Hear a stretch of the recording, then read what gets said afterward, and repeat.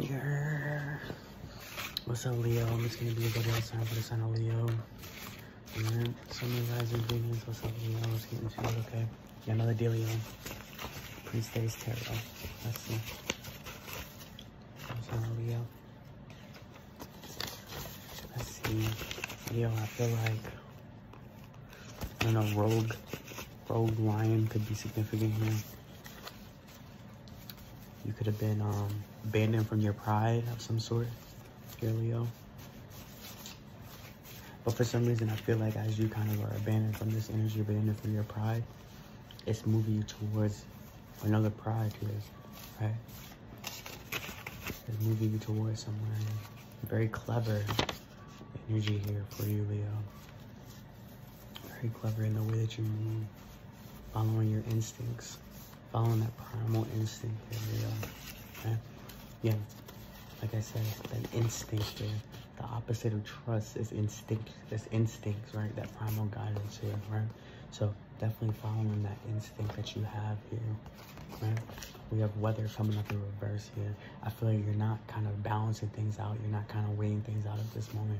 You're really just taking action, acting on those instincts, right? Acting on those kind of primal judgments that you have here, right? Yeah, production here.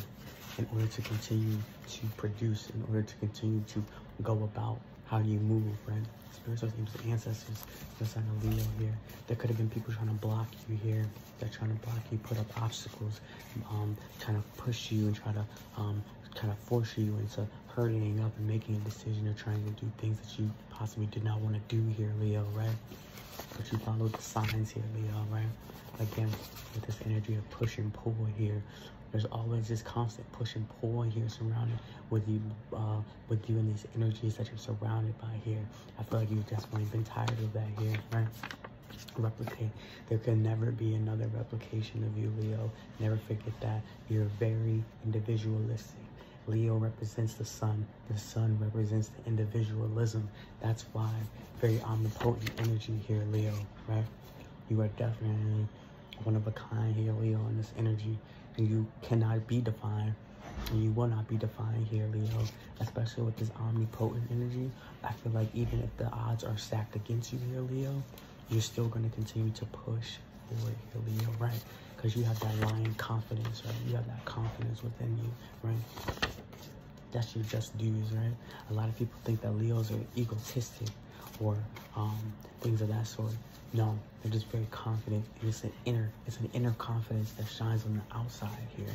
There's a certain situation here, a certain affiliation here that you all kind of already predicted the outcome of or already kind of had this feeling about, right? Which is why, right? Thank you for your ancestors. Alright, make sure y'all like, comment, and subscribe, okay, Leos? Make sure I catch you on the next one. Y'all know the dealio. Later.